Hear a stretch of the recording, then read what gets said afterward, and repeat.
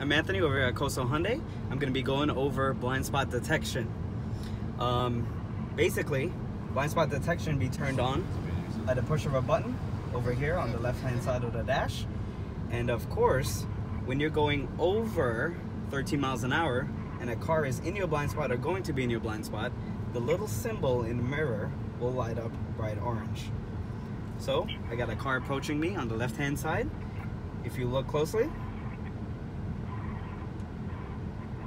see the light turns on. That's to let you know that somebody's there.